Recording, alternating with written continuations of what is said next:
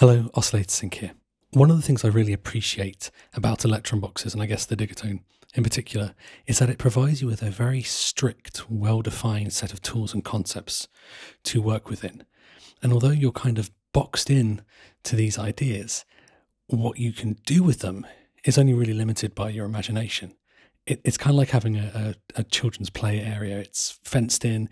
You've got a set of play equipment to ensure you can slide down the slide, and you could go on the seesaw and you could swing on the swings, but there's nothing stopping you using those swings as a bridge or hiding under the slide as a den. What you actually do is only really limited by your imagination, and that's kind of how I feel about the Digitone. That being said, that level of freedom and control does allow you to do things which lead to undesirable results. And one such undesirable result that I see people talk about is the fact that they are getting undesirable clicks in their sound while they are working with especially more complex arrangements on the Digitone. So I thought in this video it's a good opportunity to talk about the Venn diagram of sound design and voice management. There's quite a big crossover in the middle of that Venn diagram, which is or could be responsible for causing those clicks. And by understanding how these concepts within the box actually work and understanding what causes these unpleasant clicks, we can learn how to mitigate against them as well. So I thought I'd begin with the simplest concept in terms of going hunting for clicks. And it's also the concept which lives purely within the sound design aspects of the Digitone. We don't need to worry about voice management at all here. And that is simply that on the amp envelope, when you turn your attack or release or indeed decay down to 0, it is incredibly, incredibly fast. So fast that it will shear off waveforms, which will then cause a click. So if we have our attack and release down to 0, which is a perfectly reasonable thing to do on a lot of synths to get an organ style attack sort of gated on and off, if you do that on the Digitone, you can hear that there's quite a harsh click, especially at the end there, and it gets worse on lower notes typically as well. So the easy fix for this is just to not have your attack and release set at 0 unless you particularly want that instant onset with that click, which can be useful for percussive sounds.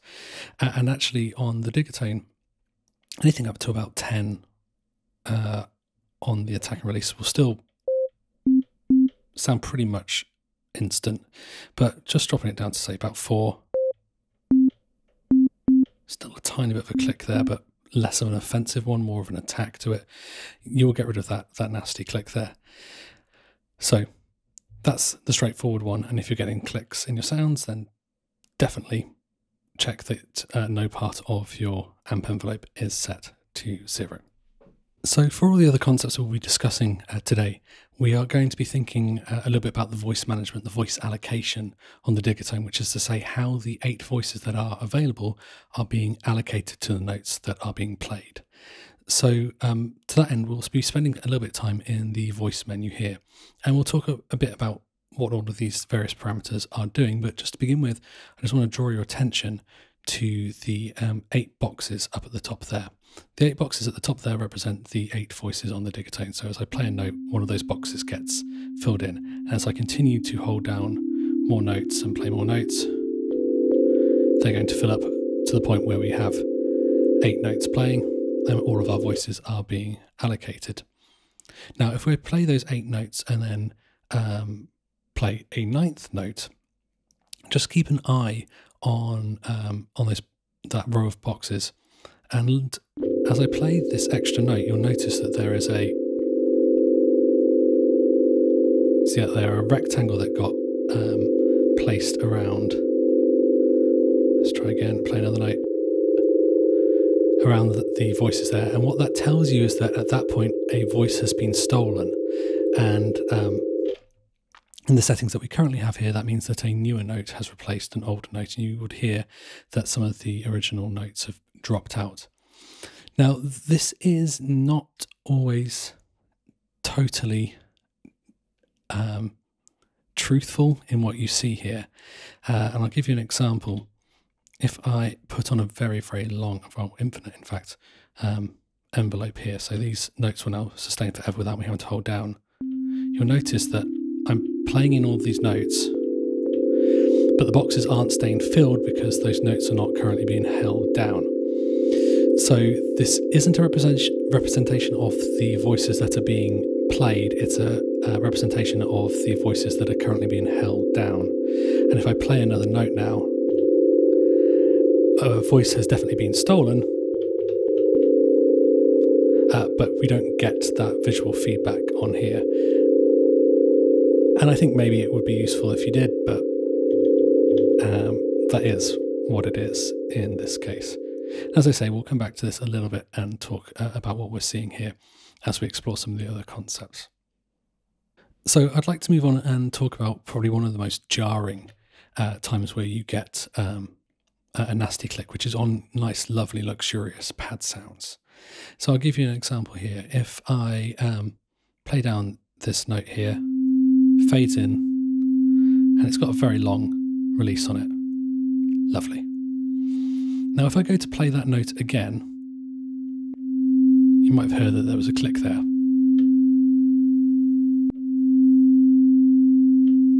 That is a bad click on a lovely pad sound, especially as that click also gets echoed through your reverb and delay, meaning that your error is held out even longer than it would have been otherwise. So the reason that this click is happening on this initialized patch is actually down to two different settings. So if we go first over to the voice management here, and I play in this C note here. Now when I play it again, you'll notice that it's the same square that's getting lit up, which means that it's the same voice which is playing this note over and over again. The reason that's important, if we go over to our amp envelope, our amp page 2, is this setting here, which is the amp envelope reset rather.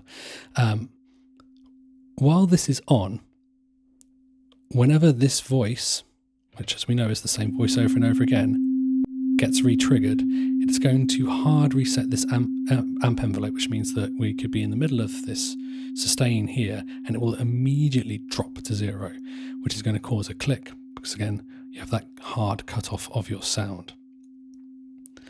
So there are two ways we can look at to reduce this click. The first lives purely within the voice management here. So the reason that the same voice is being used over and over again for the same note is because this parameter here, this reuse parameter, is turned on. And actually if we turn it off, play that note in, play it again, we're not getting a click because actually that note is now being played 3 times, but on different voices. Now that's not to say that we can't get a click this way, and actually if we play in 8 of these notes in quick succession, we'll start getting clicks afterwards. They're not quite as obvious because you've got all the other voices going on at the same time. The downside of turning off reuse is that, well, it's kind of what you're seeing right here, is that when you have the same note being played multiple times, it's going to move to another voice, which actually means you're going to be stealing voices more quickly. With it turned on, if I play that C chord there, and then play another chord, and then another chord, we're not getting so much voice stealing happening, whereas here, if I play it, we'll be hitting that hard cutoff a lot sooner. But for some arrangements, that's going to be a perfectly fine way of dealing with this voice stealing, clicking.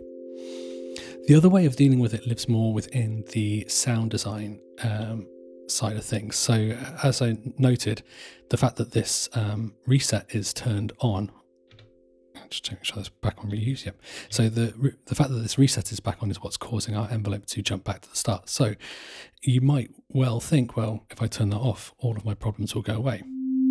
However, if anything, they've got worse. which is surprising. Because what's happening now is that our amp envelope is starting, it's playing, and if we hit it again sort of somewhere in sustain, it's just going to start from that sustain level, attack a little bit, and then carry on along its merry way. But for some reason, our click is now much, much worse, which is the opposite of what we wanted. Now, the reason that is happening is actually over here in page 2 of Synth 2. And it's this parameter here, which is our phase reset. Now, at the moment, and on the default initialized patch, it's going to be set to all. What this means is that every single operator that we have in our algorithm, whenever a new note is played, it will hard reset the phase. So it will start back at the center of the graph of your sine wave, if you like. This is even worse than our envelope resetting quickly, because this is almost always going to create a very, very hard pop as the operator jumps from wherever it is in its cycle back to the 0 point. So it's as bad, if not worse, as what we already had with our amp envelope. So to fix this problem, we have to turn off the phase reset, and you have different types of phase reset on here. And depending on how your sound is working, anything other than all or C is probably fine. A plus B will be a problem if you have got your mix turned up on this algorithm, because you've got B1 coming through here. A plus B2 will usually be safe, again, depending on the algorithm. Basically, you don't want to be phase resetting any of the operators that you're hearing directly. The easiest way to do that is to go to off. So now if we play those notes multiple times, we're not getting a click because our amp is not resetting and neither is our operator. So we can happily play chords which involve the same notes, and we're not going to get that click. And we're also not going to be using up our voices so quickly, because we're still going to be using the same voices for the same notes.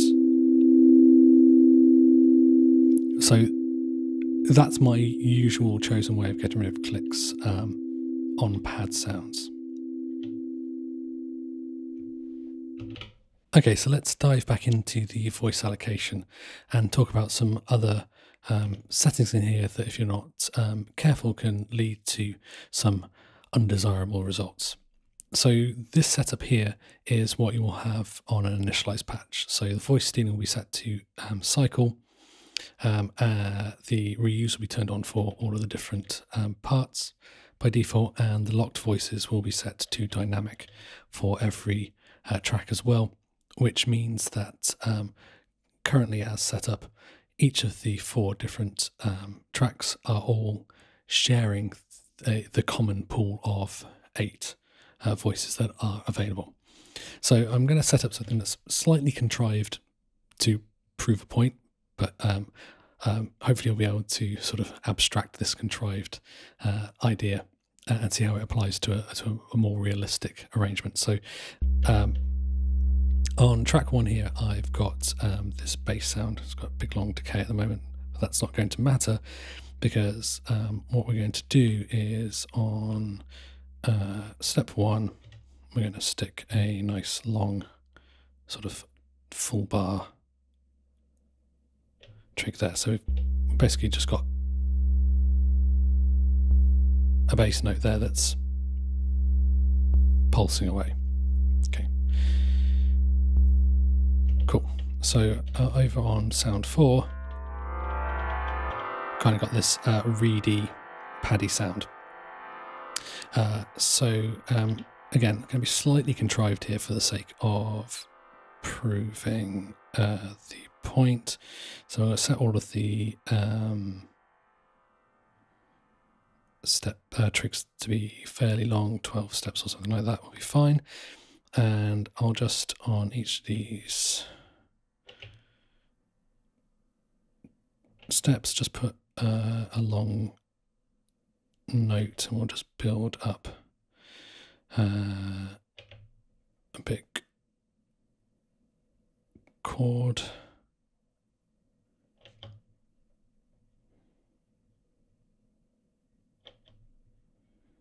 Something like that will be fine. So if we just mute track 1, just have a listen to the cacophony we've created here.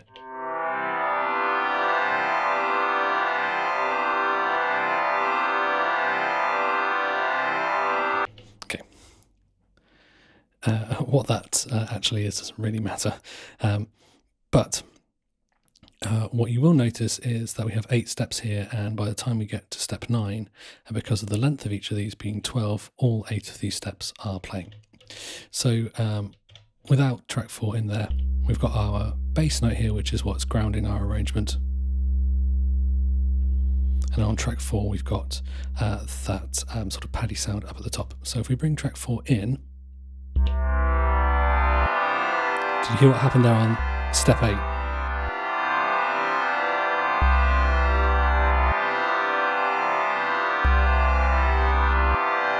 So the reason that's happening is that by the time we get to step 8, we have all of our steps playing, and because we're using the dynamic allocation, our bass note is being stolen, which is not what we want from an arrangement point of view. Obviously, you probably wouldn't have an arrangement that sounds like that, but you can probably see how across the 4 tracks and a more sort of realistic arrangement, it's quite likely that you would get to the point where you would hit that 8th note. Now, the reason that our bass note is being killed off here is because of our voice stealing mode here, and by default it's set to cycle. And what cycle means is that the oldest note that's currently playing is the one that will be stolen when another note is required. Because our bass note is on step 1, it's that note which is being stolen. So let's see what happens when we use some of the other modes here. So if we move over to track, our bass note is no longer being stolen. So the reason that our bass note is no longer being stolen when we have this voice stealing set to track is because in track mode, and this is a global setting, this isn't something that's different per track, it's a global setting within the voice allocation here. When voice stealing is set to track, then track 1 always has preference over track 2, and track 2 has preference over track 3, and track 3 has preference over track 4. So track 4 is the lowest priority for voice stealing. So if any of the lower tracks require a voice, or to put it another way, if track 4 needs another voice, it can only steal from itself. Track 3 can steal from itself, or track 4. Track 2 can steal from itself. Track 2 or track 4, and track 1 can steal from any of them. So from an arrangement perspective, if you've got an element that needs to always be playing and never be stolen by any of the other parts, then having track voice stealing turned on and having your most important elements on track 1 and your least important elements on track 4, you can be assured that you're not going to lose the important elements to voice stealing when you're using dynamic voice stealing, dynamic voice allocation. As it happens, if we set our voice stealing to low, we should also be safe. Apparently not. High. Yeah, sorry, I've gotten the wrong way around. Yeah, wrong way around. I always get this the wrong way around. On low mode, then low notes will always be stolen first, which is why our bass note, which was lower than any of our pad notes, got stolen. And on high mode, the higher notes will be stolen first, which will always leave your bass intact. So if you're working with a complex arrangement across multiple tracks where that low end is really, really important to you, for example, you probably want to have your voice stealing set to high to make sure that your low notes don't get eaten up. I think what will be happening here in our chord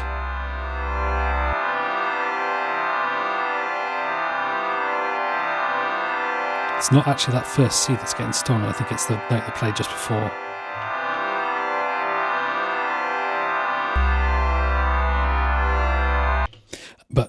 using the correct voice stealing mode and thinking about what elements you put on which tracks can save you from some clicks and, worse still, some embarrassing gaps in your arrangement. Okay, let's try something subtly different that allows me to demonstrate a slightly different concept. So I've set the voice allocation back to the default, and my bass sound actually has a very long decay, so I don't really need to hold it out for that entire time. I can just play it at the start of the bar there and let it decay naturally, which is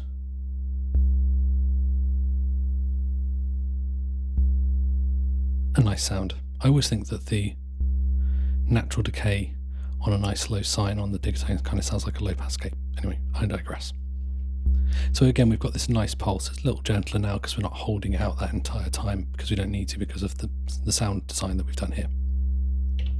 So I'll come back over to our pad sound on track 4. We'll do something slightly different, and that is I'll put a couple of chords down instead. So let's put a C major 7 there, and a F major 7 there, and maybe a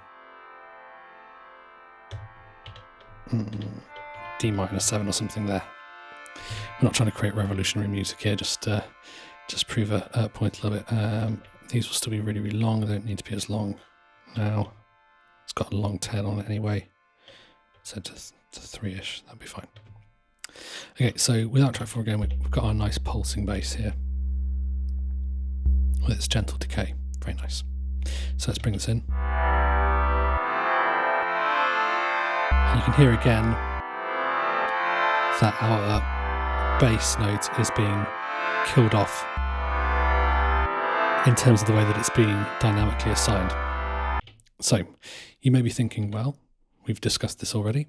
Why not set our voice stealing to track or high to solve this problem? So let's give that a go.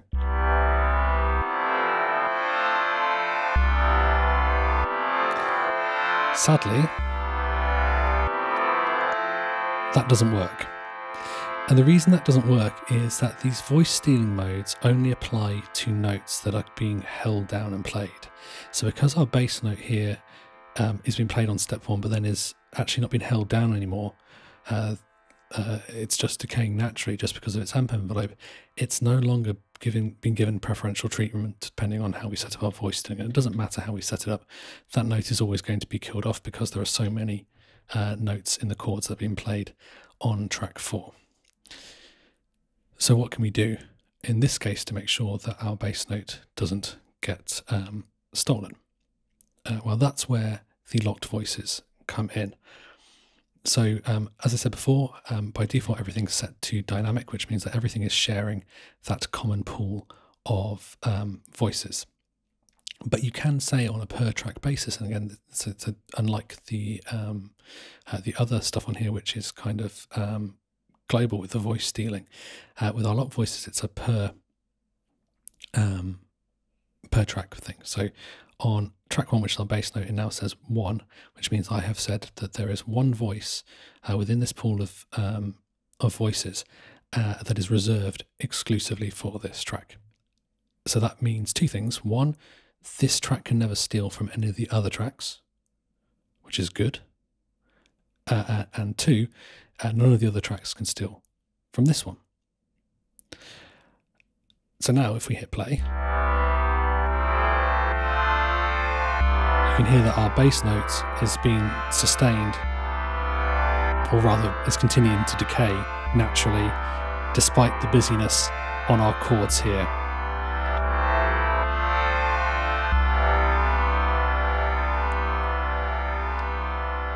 And I think for me, usually using locked voices is the more natural way of working.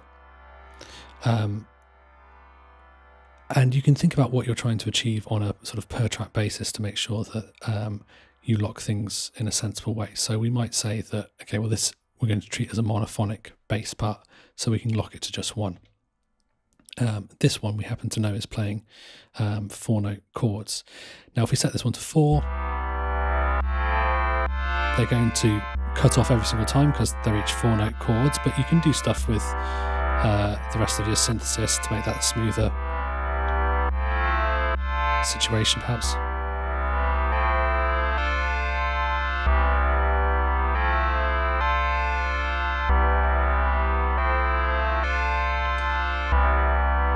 Depending on what you're trying to achieve, of course.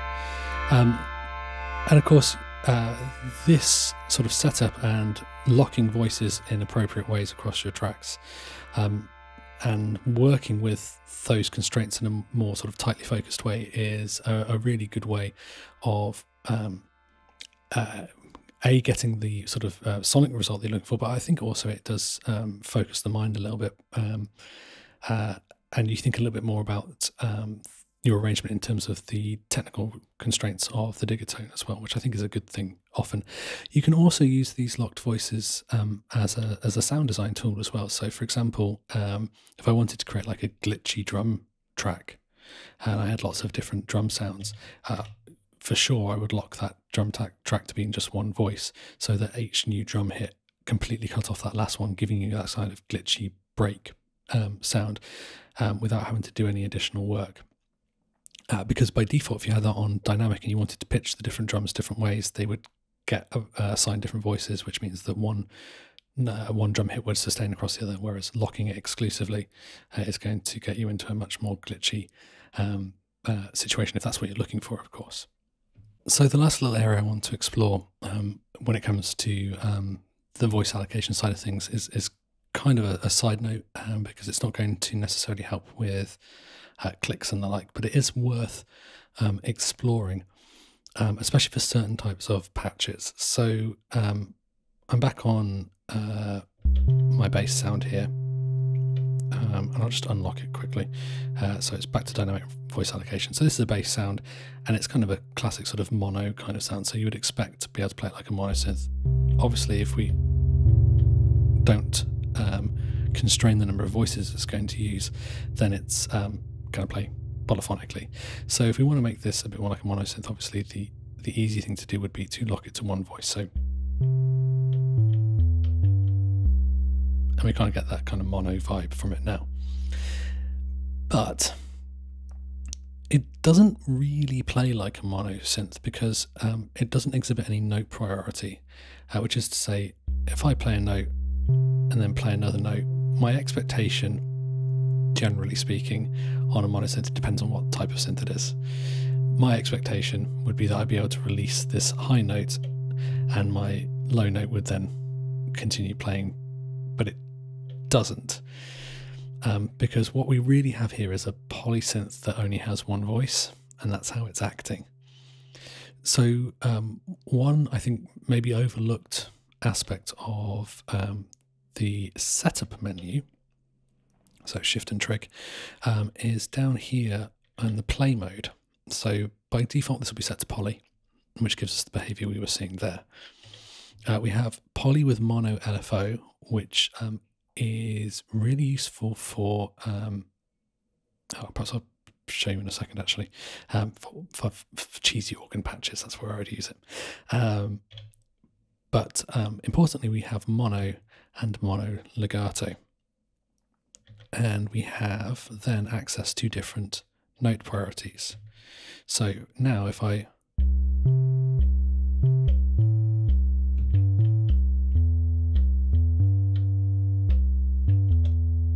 get that mono synth behavior that I would expect to get. At the moment you'll hear, as I play each note, it's kind of starting again from the start of the envelope, and we're getting that attack. If we lower that a bit more, you'll hear a bit more. Too much, we're getting a click, there we go. You can hear that we're getting that definite attack at the start of each note there. We also have mono legato, which doesn't re-trigger the envelope, the amp or the filter envelope on each hit. So get our attack on the first note, but the sustained notes are not giving us any click. Only when we release are we going to get a click. And we can set the note priority to different things. So we can have it to low note priority. That means that the lowest note we're playing is always going to be the one that we're hearing, and I'd have to play a lower note to hear something else. High means the high one is always going to be the priority. Then we also have last. That middle note there, because it's the one I most recently played, is the one that has priority. And then that one, and then that one back down at the bottom. Last is usually what I have it set to. This is especially cool when we are using portamento as well. Sounds a lot more natural.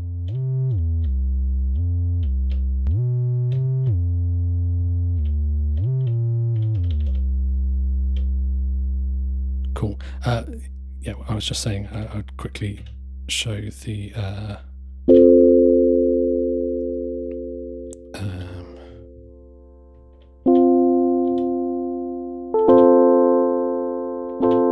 difference with the LFO here. So if I just put on some pitch, just went past it, didn't I? Pitch all, there we go, a little bit of pitch modulation.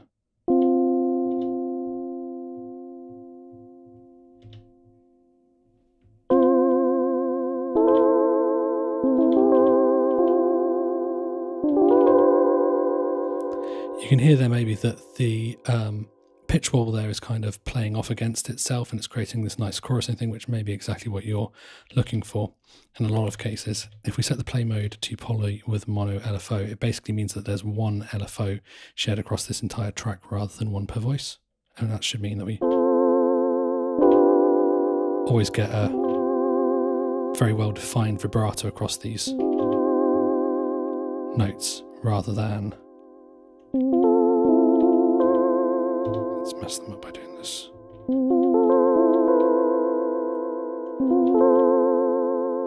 It's subtle, but for certain patches, it's definitely going to be useful, I think.